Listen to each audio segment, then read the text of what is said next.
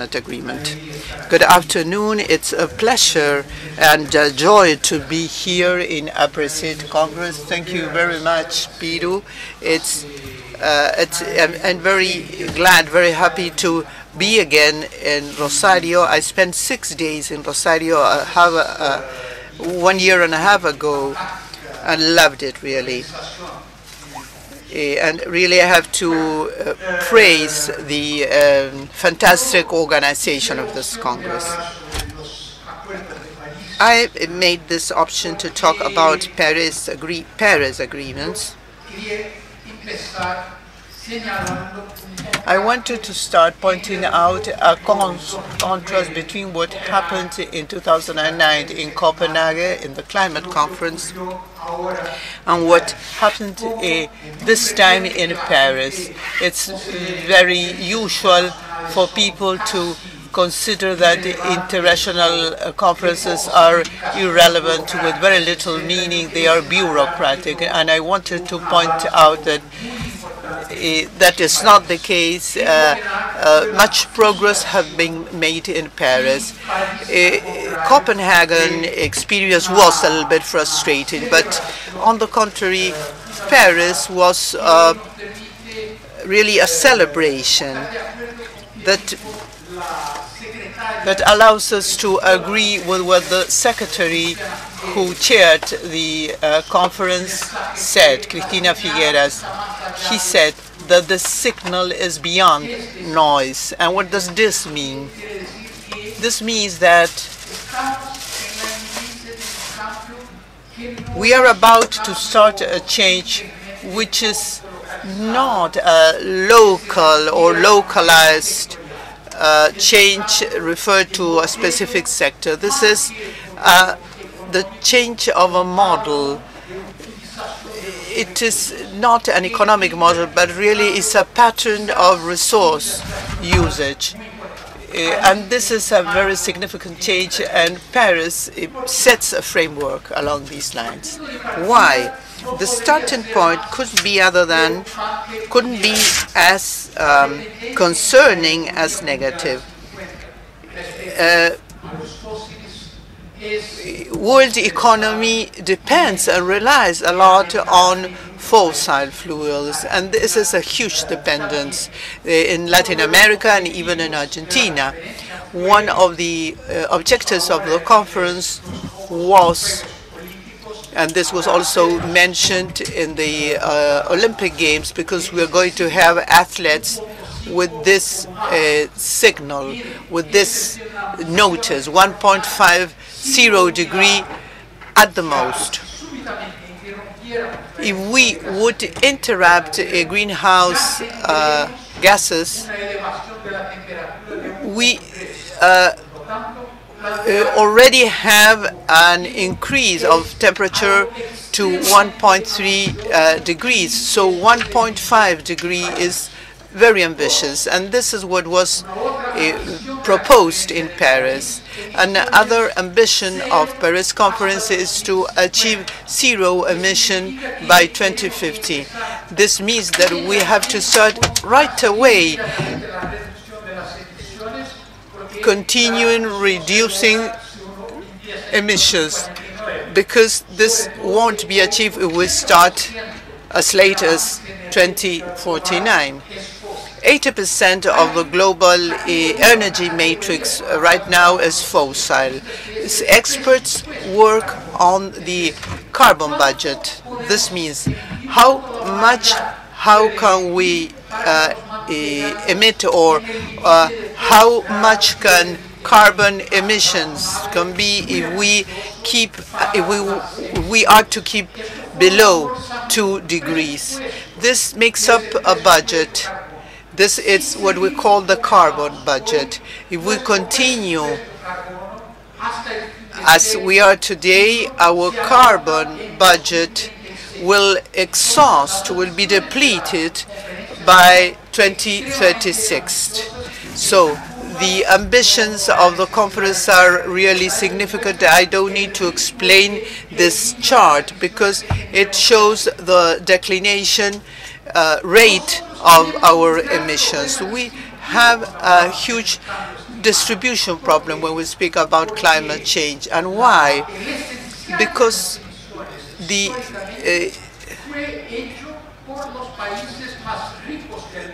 most of the emissions came historically from the wealthiest countries in the world. So far, the OECD member countries are the countries that the highest carbon consumption have in absolute terms. Now India and China are following them, but North America, United States, consumes far more fossil fuels than developing countries or poor countries. This generates destructive logics on the part of developing countries, which until 2009, not very long ago, and this was the discourse of the G77 group plus China. They said we are not to reduce our emissions because emissions were already generated by the wealthy countries, and they still continue increasing their emissions. They are responsible for reducing emissions and not us. It's as if we were in a ship that starts to wreck, to sink, and says we are only to fill in the holes, only some of them, those who have been responsible. I have not been responsible for that, so I won't clog any hole. So this is a ridiculous logic. There is also a very serious political problem. Why? Because the main driver of emissions was energy, now transportation, and it has become a sort of lifestyle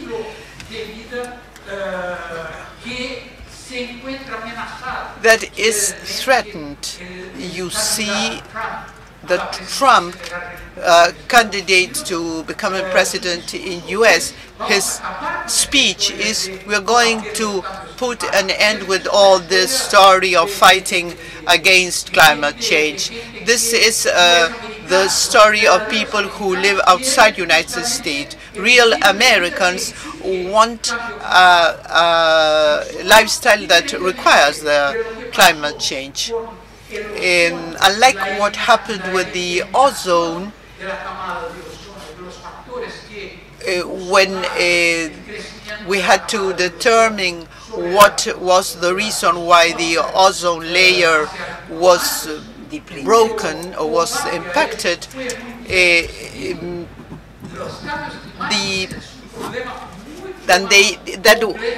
what was depleted, and this was fought much better. But climate change is far more complex. It's a multidimensional problem, what we called a wicked problem, a problem the reason of which is not very clear.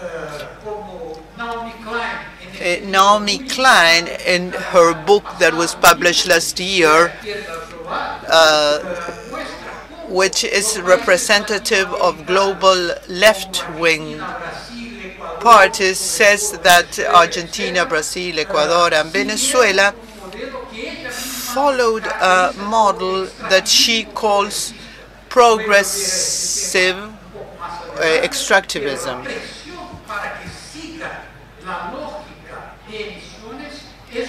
But the pressure on emissions is really a very strong pressure. So what is the contribution of Paris Conference? Each country, regardless of its development,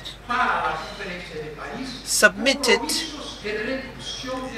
their commitments to reduce emissions, national commitments with very clear goals. This allowed them to break with the polarity that was clear in Copenhagen conference. There we had countries with binding obligations to reduce, and other countries that only present their intent to reduce. Look at this chart. It shows that in spite of the fact that all the countries met their or fulfilled their promises to reduce emissions, by the end of the 21st century, we would have an increase in temperature not of 2 degrees as the target is, but really 3.5 degrees. And this was considered an evidence of the failure of this conference. In the first place, we need to consider that these national commitments are insufficient. That was acknowledged in the text. If this weren't national commitments that refer to 3.5 degrees, we would have 4.5 degrees. That is far worse. So the commitments themselves reduce this expectation or this hope to reduce emissions and reduce temperature. So the conference established mechanisms by which these commitments are reviewed every 5 years. This is very important because every 5 years the countries will have to submit their achievements in order to fulfill their commitments and be more ambitious, even have more ambitious goals. Why this progress was achieved in Paris? Something which is very important, because the civil society started to move. In Latin America, this mobilization is not so significant. I think that we should move, should organize, and should express our disagreement with all this. I will never forget the day when 400,000 people made a demonstration in New York against climate change. In Rio de Janeiro, a small group of 200 and 300 people embraced Petrobras to defend the state company. This only shows how far we are from this mobilization that does occur in the global society in the rest of the world. You can Google in internet Under the Dome. This is a documentary film that shows corruption in China. This was shown only for 24 days, 44 hours, and then it was banned by the Chinese government. When you see pollution in India, there's also a mobilization of the civil society. So the creation of an business movement against climate change. This has to do with the B system, benefit corporation, and this is also related to the biomimicry movement. This means doing technological innovations from nature, capitalism, the sharing economy or circular economy, and the business sector is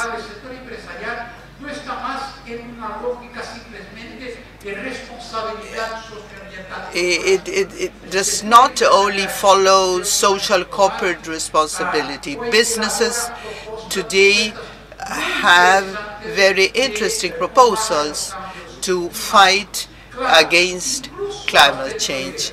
Even crude oil companies, for instance, Total, the French company, took the commitment to be a leading company in sun energy and committed not to explore oil.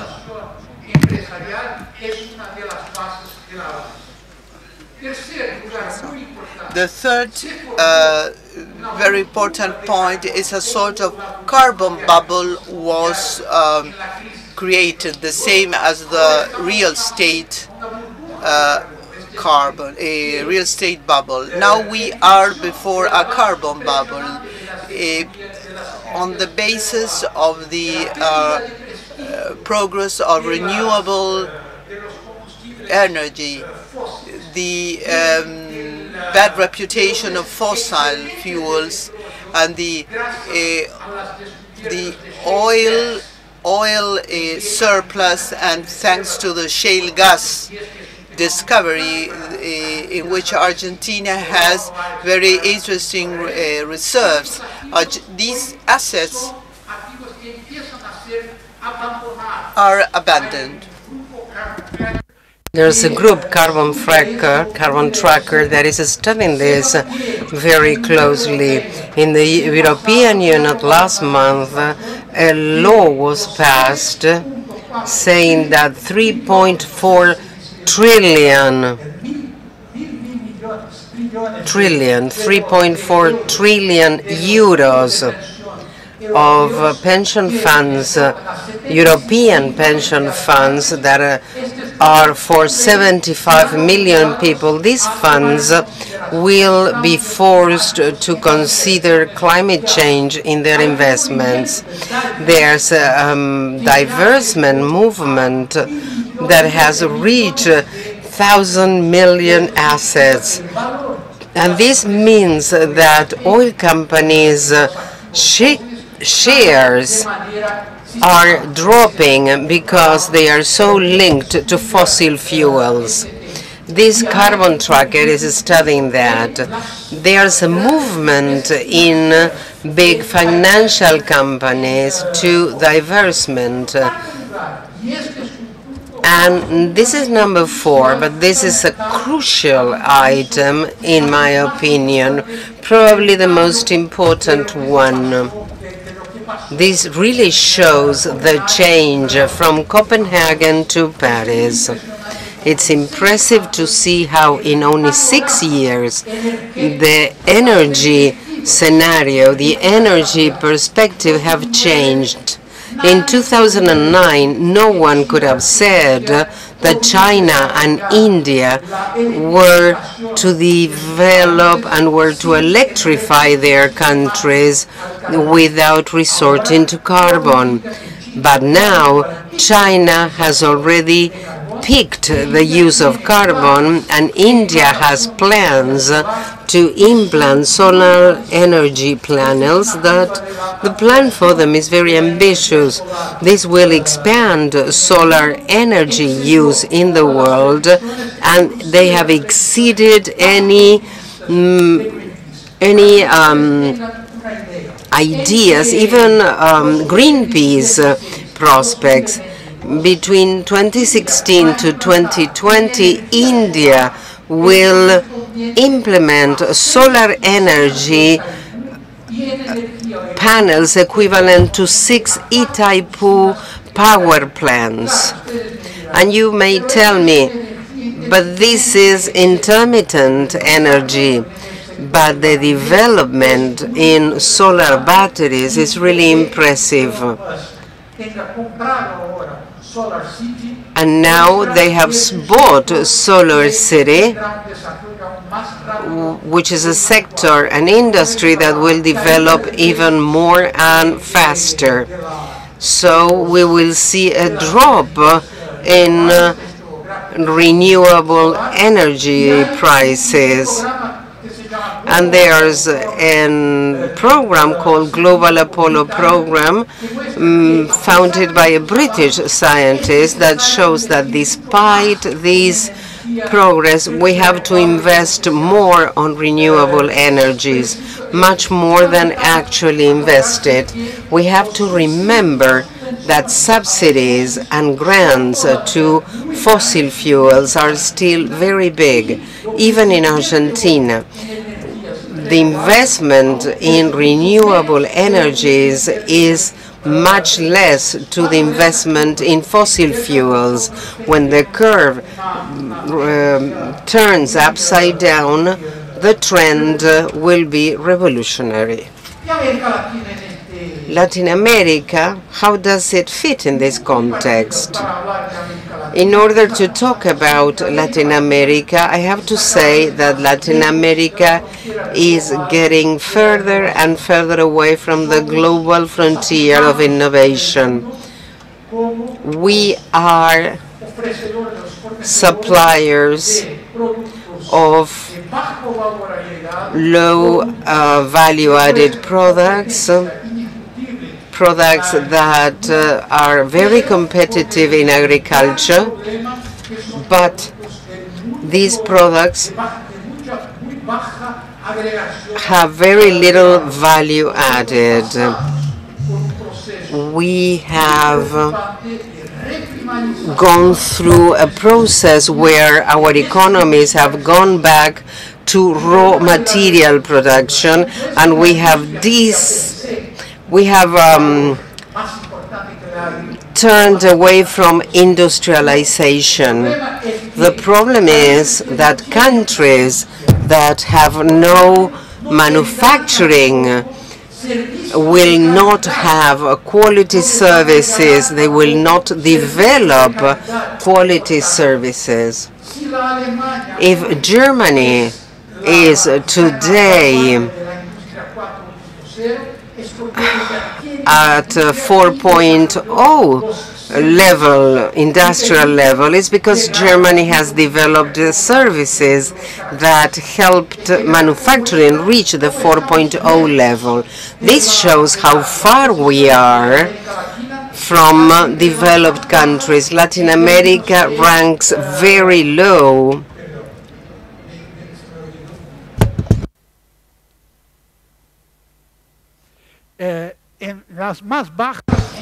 We rank very low in terms of global competitiveness.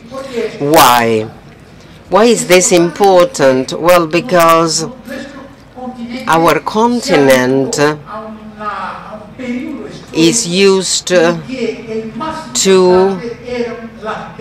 consider that competitive advantages of economies were the most important things.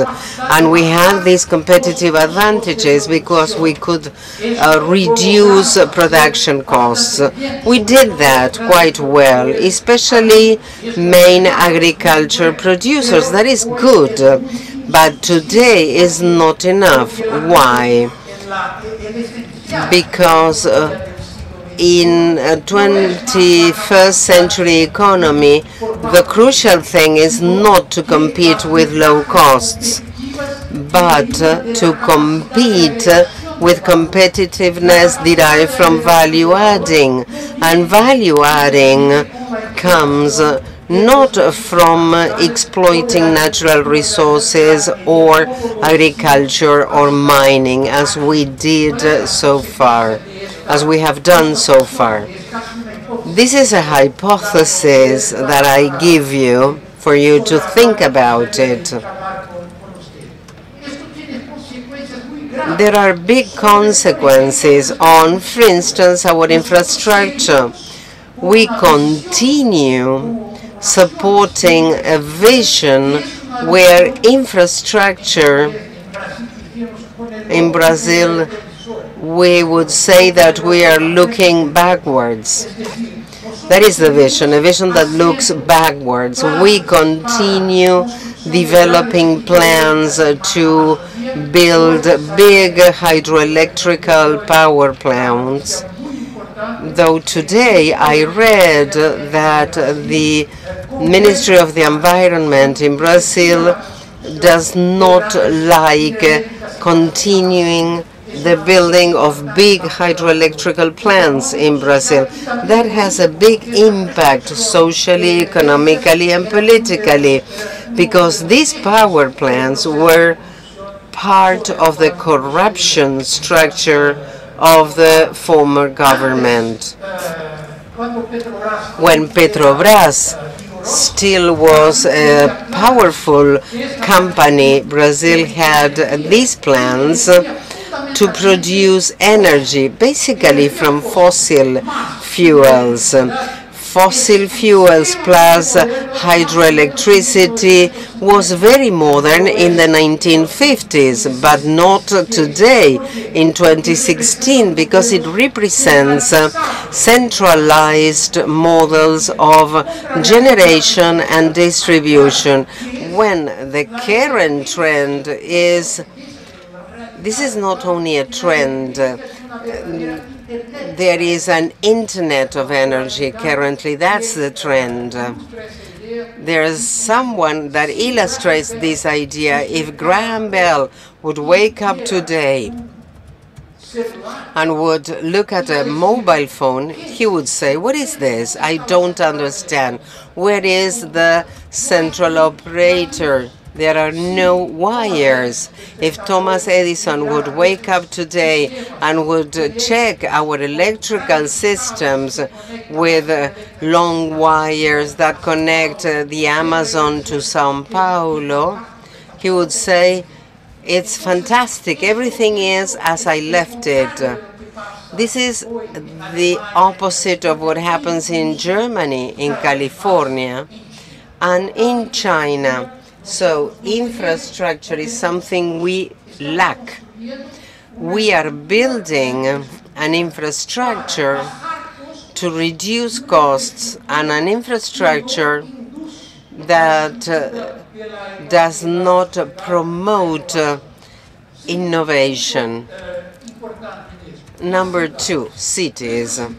Our cities have a territorial apartheid. The poor people are in the peripheries. They have to travel or commute long distances, and these societies represent exactly the opposite of what the UN Habitat promotes. Our cities are not compact, integrated, and connected. A big example is the largest, most important social program in Brazil in the past 12 years, Minha Casa Minha Vida. It is very right-wing to say that my life is my home. No, my life is my community. The opportunities I have among the people I live with. There is a Chilean architect, Alejandro Aravena. A city is a concentration of opportunities, not an agglomeration of houses. This vision vis-à-vis urban infrastructure is also very present in our city planners. And it's typical from an economy where sustainability is not driving decisions. As to agriculture, I wanted to mention something that is very positive, and this is happening in Brazil. This is the Brazil Weather Coalition. So far, our agriculture, even though it is very efficient and has a large export capacity, has not been a manifestation of our ability to show knowledge. It has basically been an agriculture that has destroyed the environment. And this coalition, Brazil Weather, Forest and Agriculture, has started to be a very significant business association and partnership, trying to change this reality, trying to make people walk towards an agriculture that will destroy the environment less and that will regenerate or give life back to the environment. We have a commitment to recover 12 million hectares of forests. This will demand farmers to get involved in reforestation processes. It's very important to mention that the new forest code says that each farmer has to publicly show the way that he uses his land, because we have to respect certain environmental conditions, certain forests, and we need to be transparent. Being accountable is crucial. 20, 30 years ago, we would say that secret is the core of business. Currently, the core of any business is transparency, being accountable, explaining what happens inside the business and transform that into value adding.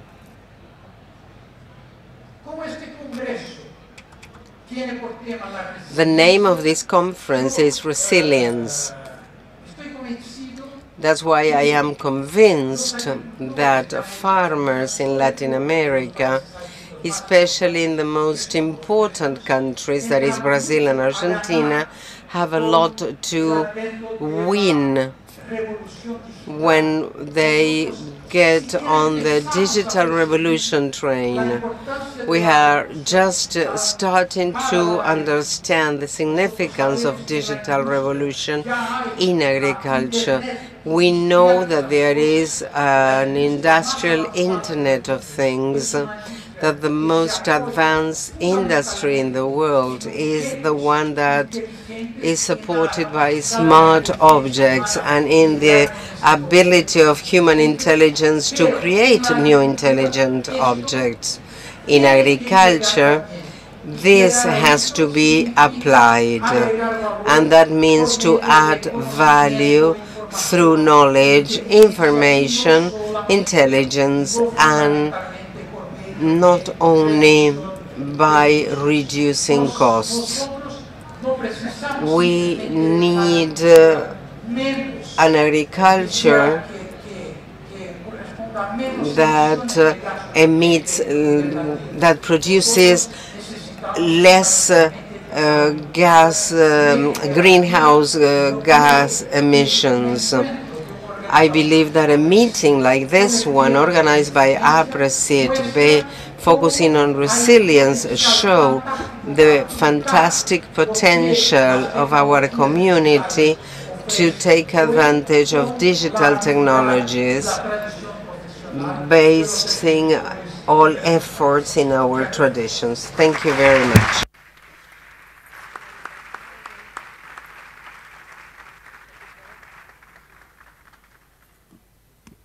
Bueno, muchísimas gracias, Ricardo. Thank you, Ricardo. A pleasure to hear your presentation, to tour with you this analysis. We couldn't agree more,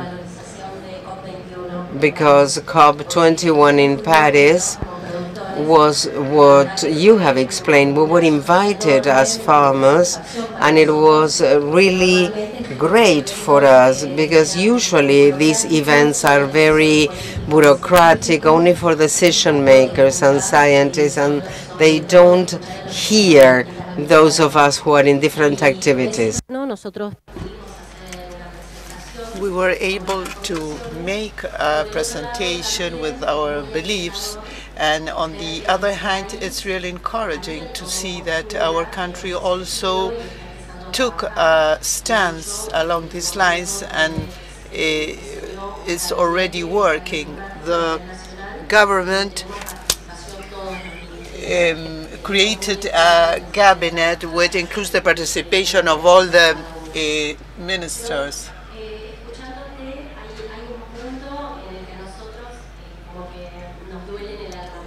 There's something that you said that really hurts us deep in our hearts, because we believe we are farmers in Latin America, especially in the southern corn country.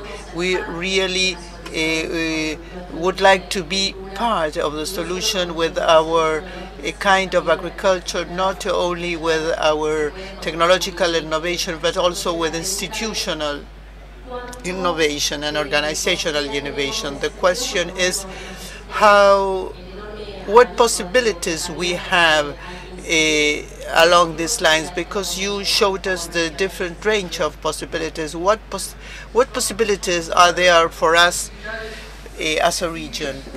You have a great potential, many possibilities really, and at the same time the pressure to change will be stronger, increasingly stronger. One of the technological strengths of the next 30 years is tracking, traceability. Traceability so far has been considered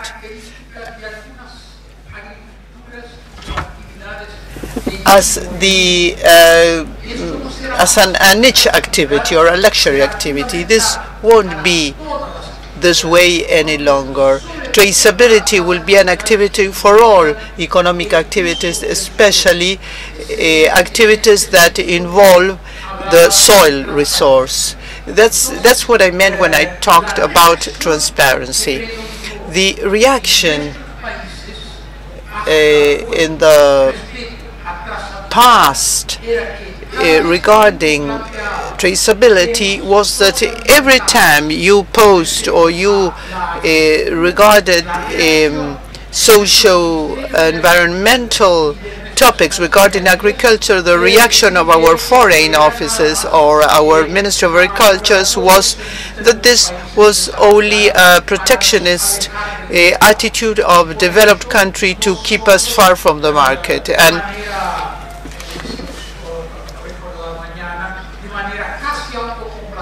And we were satisfied or pleased with what we were already doing, and we didn't even try to go towards innovation. What does this mean?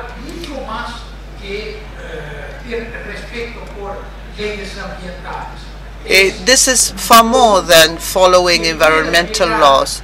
This is providing a product that can be launched into the markets with the assurance that it has been produced in environmental friendly conditions that do not impact the soil or water or the environment.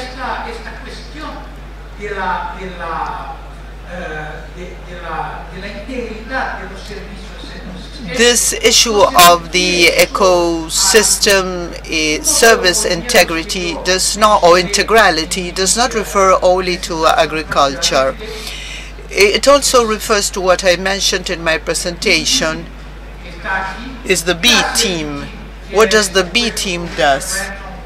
Which is made up by Guillermo Leal, Richard Brampton, the Puma president. They analyze the non-paid costs of the economic operation.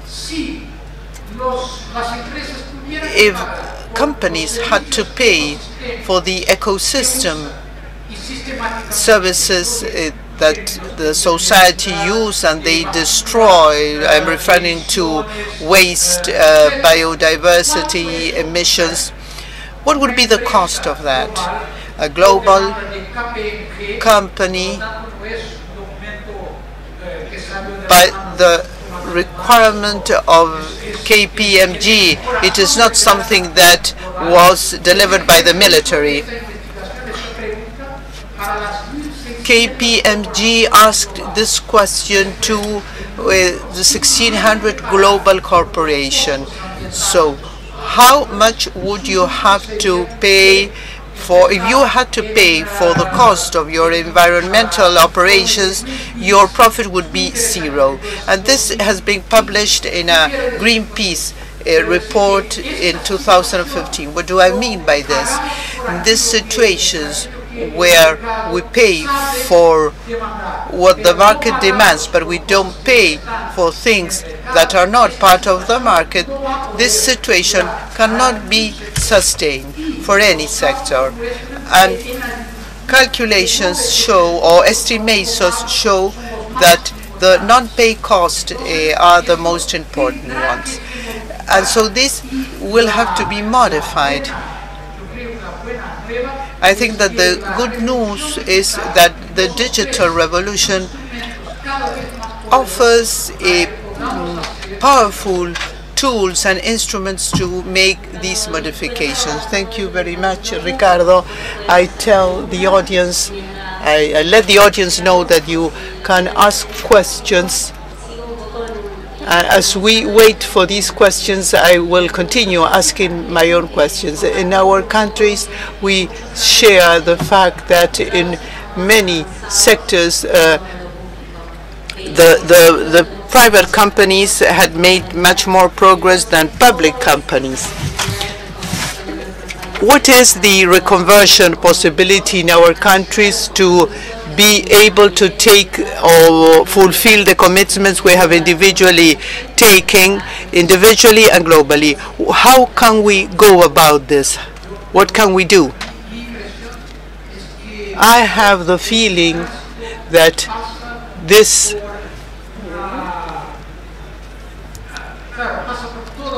has to do or involves the whole society, but it is very important to have the mobilization of the business sector against deindustrialization of our economy.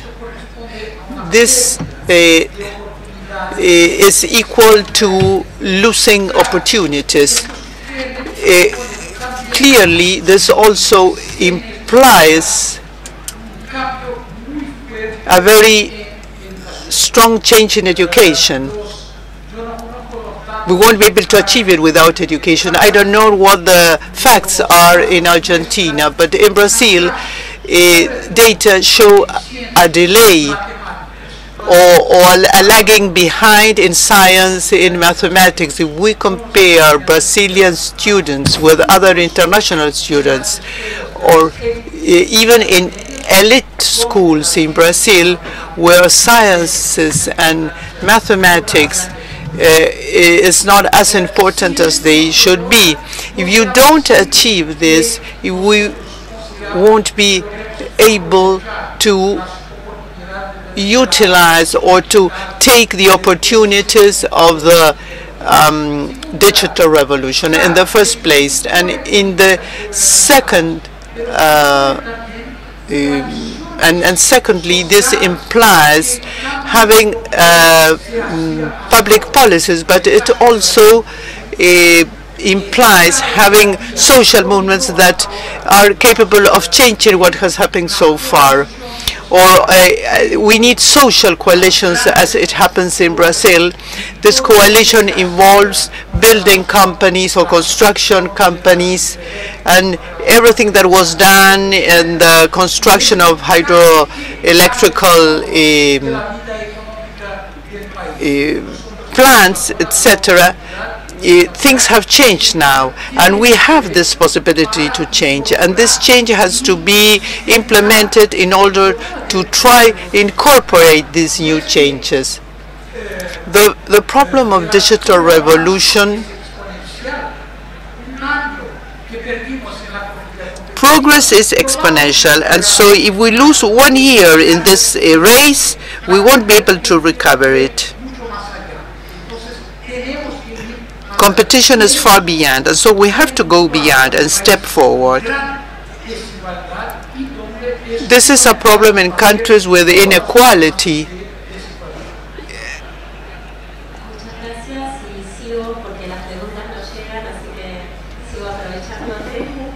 I have more questions.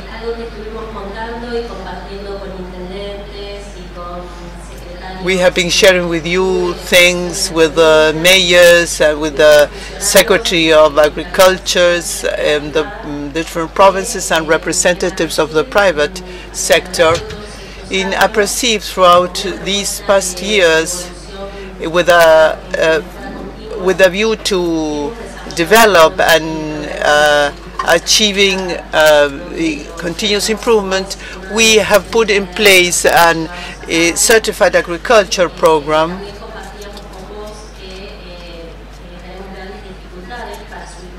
it is not easy to implement this in the private sector because farmers are not used to this type of processes, and so all the procedure is slower. But we also share another problem, and this is what happens with the conflicts among the different ministry areas. What are the desks that they have to take care of? Something that concerns us how this type of possibilities, which means differentiation not only for Argentina but also for the rest of the world, which means not only saying that we are producing in a different way, but also we need to do it. For politicians or for decision makers, this is a huge question mark. This implies problems of marketing, problems of launching things into the market. Certification is essential. Is an essential part of this technological strength of the 21st century. It goes hand in hand with traceability or with tracking. It is not something that the government should do or must do. If the government is involved in certification, this will mean the end of certification. It's not that I'm against the participation or the presence of the government in the economic life of society, but with certification it's different. Certification is a cultural change, a mindset change. It's a change in the attitude of the farmer, and this change in the attitude of the farmer has a multiplying effect on the local communities. The most interesting example is in the Pará states.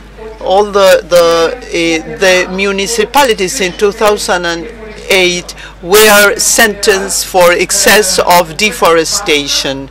The government said, okay, this is the end of this. These municipalities won't have any more financing or funding from the Bank of Brazil, and the timber companies were closed, so demonstrations because people lost their jobs. But the government didn't change that. What did the mayor said? He brought together NGOs, farmers, international NGOs, traders, and he was able to achieve an agreement among all these players to change the production models. And the effects were not only positive on agriculture, but also it had a positive impact on the community, on the city, because people became aware that it was important to have a city, no matter how small it is, to have an interesting, attractive city which encouraged living there. So the attitude of the federal government was a signal, but this was not an initiative of the federal government. The initiative came from the farmers themselves, that were led by a mayor who was not a professional politician. Today he's a Secretary of State, etc., etc. But then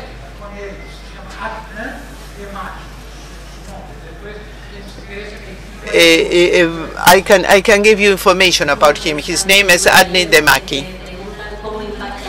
How does the climate impact on water variable, considering that it is a limited resources? What is the future perspective? Less than 6 months ago, there was the rumor that it would be necessary to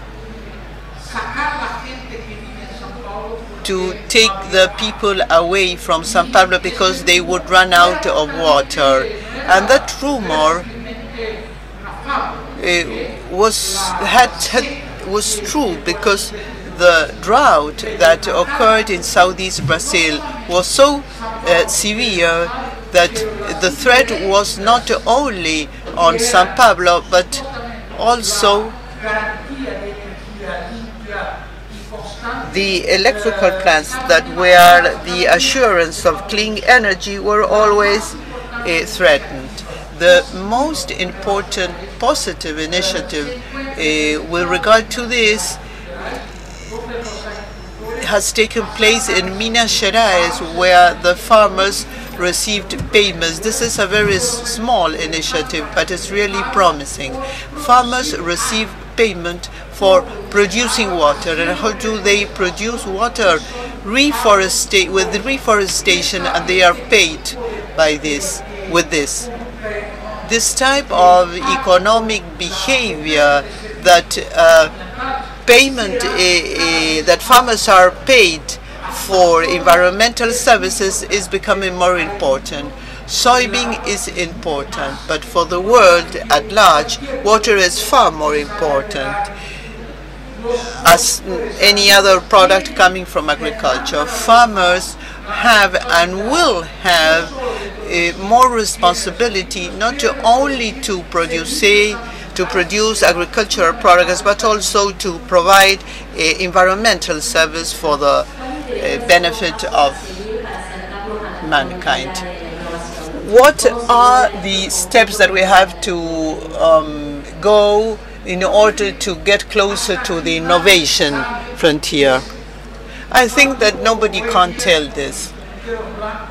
Today, with my gray hair, I know that I will have a very serious, when I looked at a problem that nobody can answer, I looked at the people that is 60 years old.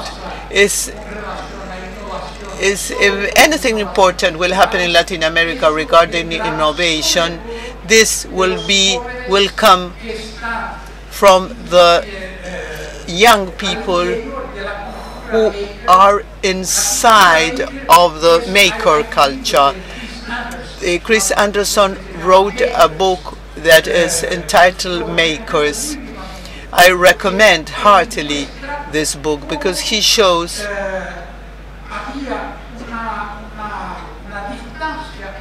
that there was a distance between the inventor and the businessman. If somebody invented something, he had to find something to implement that invention and to transform that invention in a product. And the digital era is less and less that way. So people that had the initiative to invent will be the people who will be doing things, in fact. And this is the maker culture. This maker culture is disseminated all over Latin America. And interestingly enough, not only in the most privileged and in central regions, but also in the periphery. It is very important to release this young potential for creation, which is represented by the maker culture. This is a Latin American phenomenon. I think that things will come especially from there. Obviously, they will also come from research institutes, companies, etc. But the role of the maker young people is central. It's a different activism, different from that that we had decades ago, because these people have no utopian ideas. They really have value, and they value the capacity to do things. Thank you very much, Ricardo. We are running out of time, so this question is, how could we re-industrialize Latin America in a sustainable manner? Many researchers from the MIT, Ricardo Hausmanns, Danny Wardrick, etc., wrote many papers about this. The problem is that we underwent an early deindustrialization process. So we weren't able to become industrially mature, and before being mature or becoming mature, we were already deindustrialized. And to my opinion, the solution will be to support and to incorporate what the digital revolution does. But I must admit that as far as I have read from the experts on this topic, nobody knows clearly what will happen. Thank you very much, Ricardo. With the book that Ricardo has just recommended, this is the 5th book he's recommended today. I will share with you his recommendations. Thank you for encouraging us to continue along this way, and also for suggesting that we should do things together. And also thank you for your warning not to be too complacent, not to be comforted or to be pleased with what we're already doing. They try to do more things. Thank you for this opportunity. You have to go to the next panel, so you share your knowledge with other people in other room. I think that there are lots of things that we can share with other countries in the region, but also at the global level, with the certainty of using a tool that will contribute to fighting against climate change, and we also have the power of bioeconomy. Thank you very much. Agradecemos a Ricardo Abramovay y a María Beatríz Giraudo por